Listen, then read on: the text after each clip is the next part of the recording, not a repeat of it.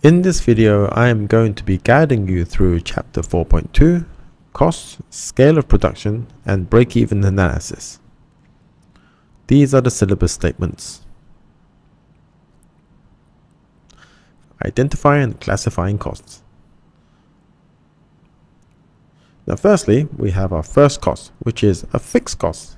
And this is costs that do not vary with the output produced or sold.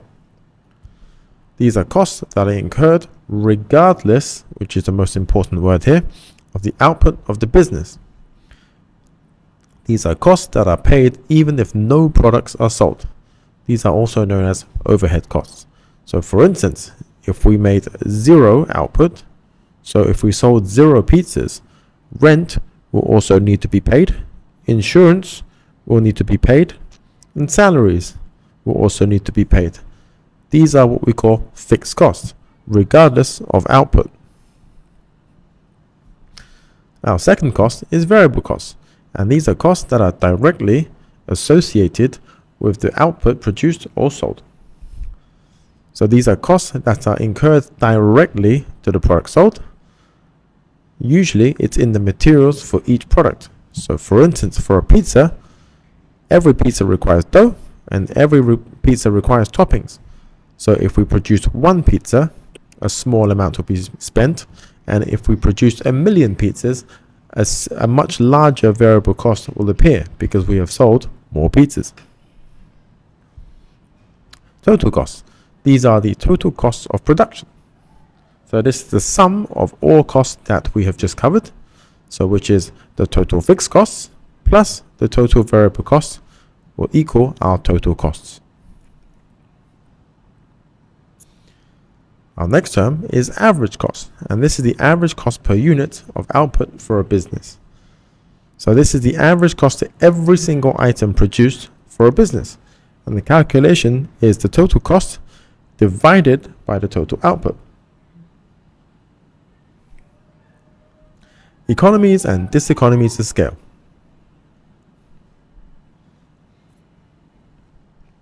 So what is economies of scale?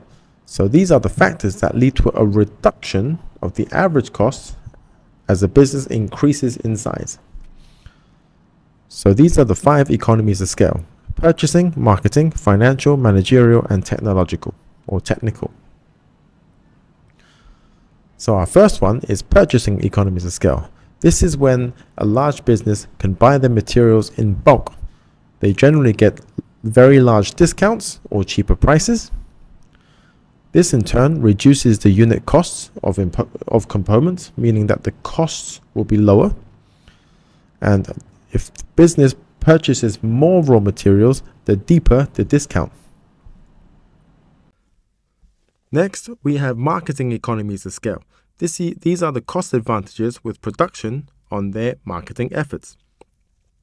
The business will be able to purchase its own vehicles to distribute products. Transport costs will be decreased, lowering the average cost of production, and moreover, advertising rates do not rise as much as the size of the advertisement. So what does that mean? Is that, let's say an advertisement costs $1 million to make, and to put that on television, it will cost $10,000. But with marketing economies of scale, they can spend $20 million on a more powerful and impactful advertisement, but yet the TV broadcaster is only charging them $10,000 for the same slot.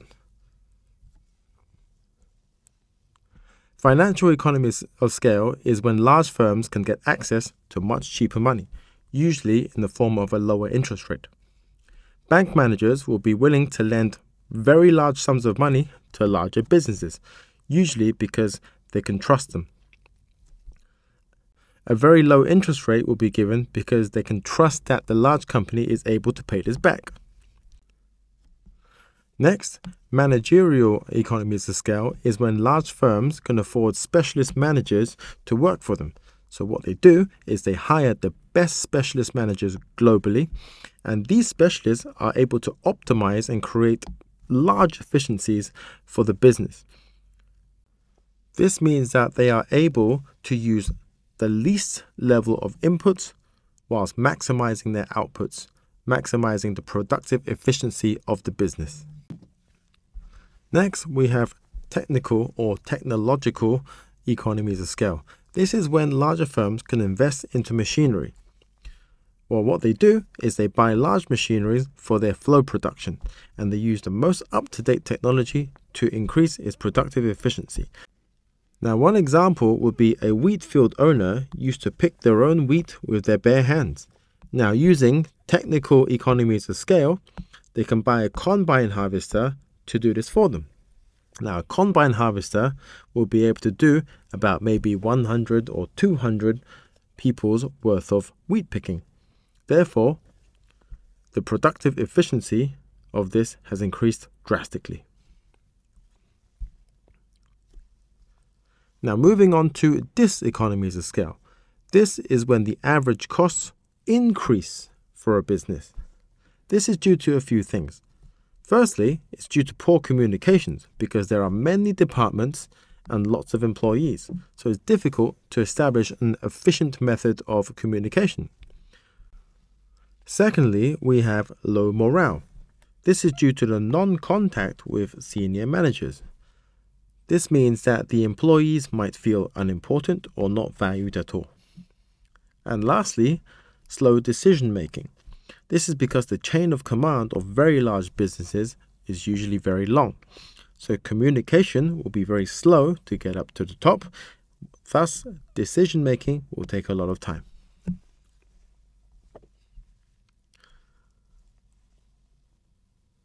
So moving on to the concept of break-even and break-even analysis.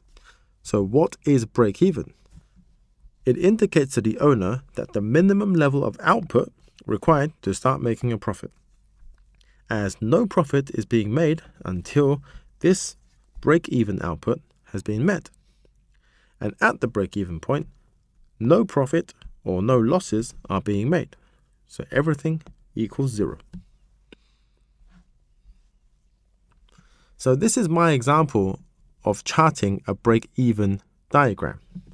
First of all, we have fixed costs, we have variable costs, total costs, and total revenue. Now remember, fixed costs are fixed at 0 units and at 2,000 units, and that remains constant. I will only be looking at 0 units and 2,000 units for the chart, and I'll explain so in a sec.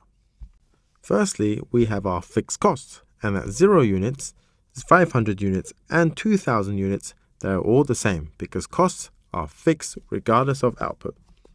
So our first line in our break-even diagram is our fixed cost, which is a horizontal line. And as you can see, at 0 output, we have $5,000. And at 2,000 outputs, we have, again, $5,000. So moving on to the variable cost. Here it's slightly different. You can see that at 0 units, we have 0 variable costs. And at 2,000 units, we have $6,000.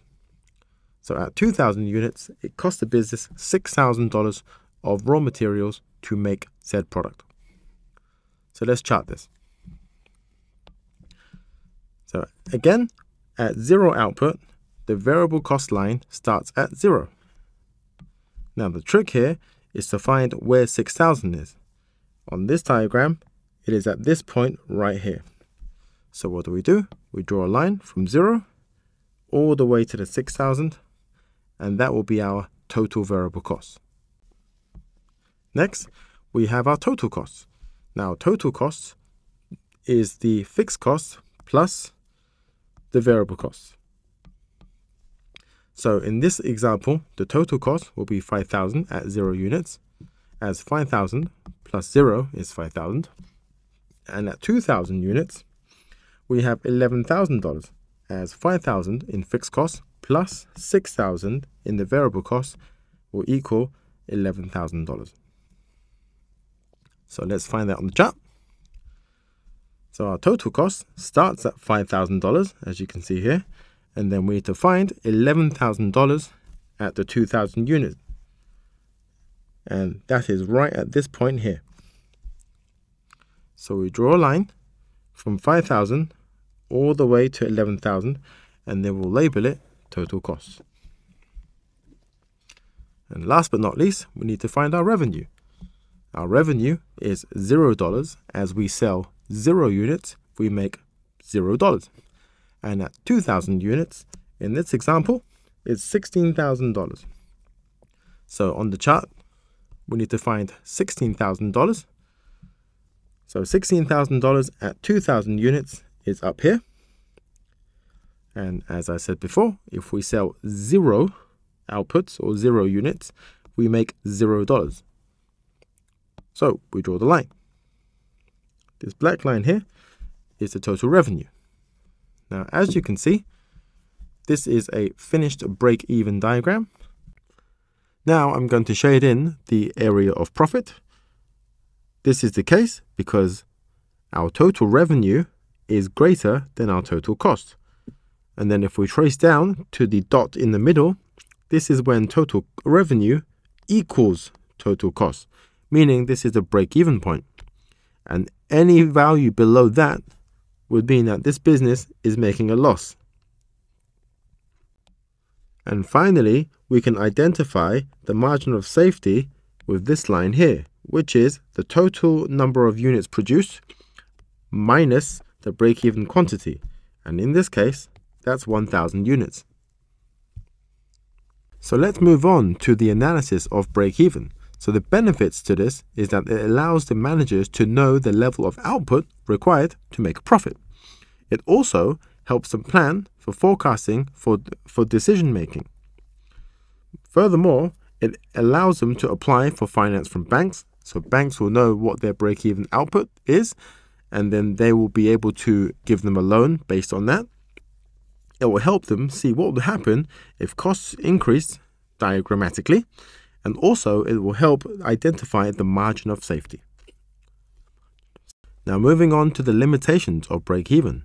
Firstly, it assumes that all of its products are sold, and we all know that's not the case, as some businesses will have excess inventory left over. It also assumes that the selling price of the units remain unchanged.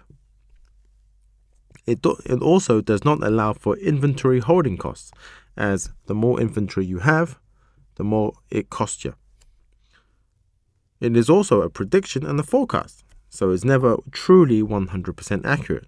And last but not least, fixed costs may change over time, meaning that your rent might increase, for instance.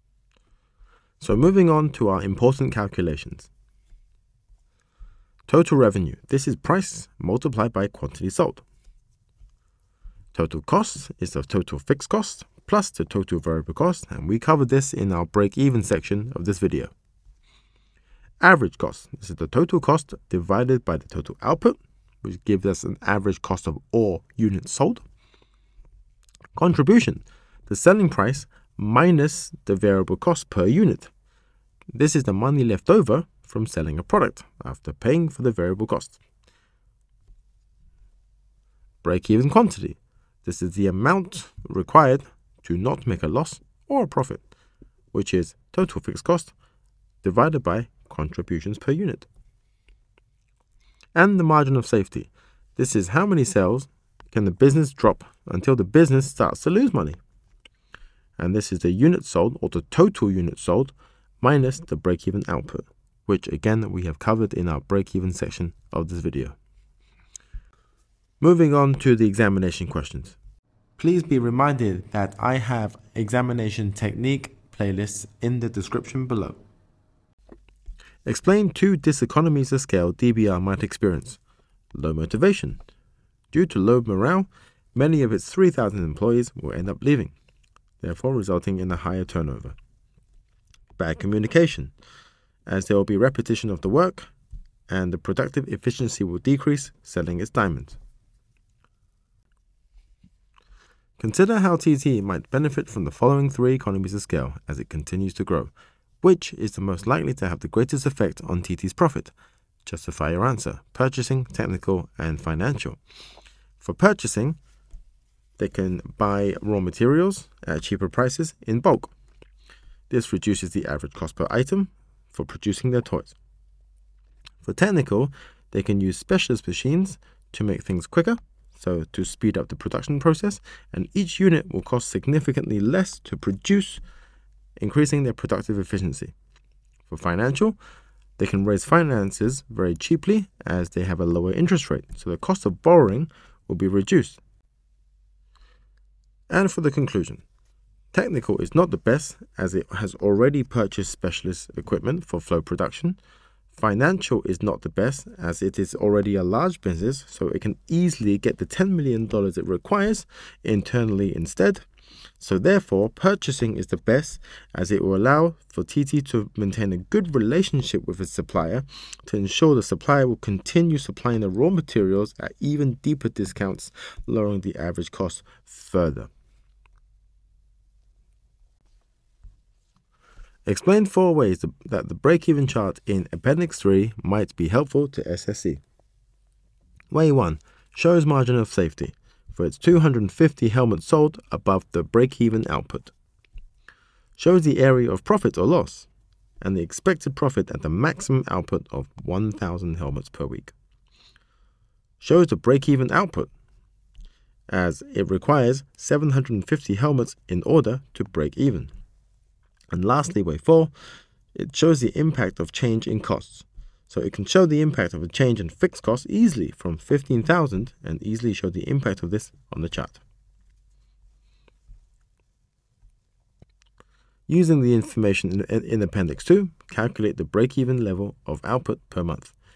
So in this case, it's 250 minus 125 equals 125 for its contribution. And that's fixed costs, which is $10,000, over $125 equals 80 units. This will be the answer. You get 1 mark for your calculation and 1 mark for the correct answer. Calculate the margin of safety per month for tables. That's 100 units minus 80 units, my calculation. And the answer is 20 units, my answer. Hope that helped. Hope you guys have a good day. Bye-bye.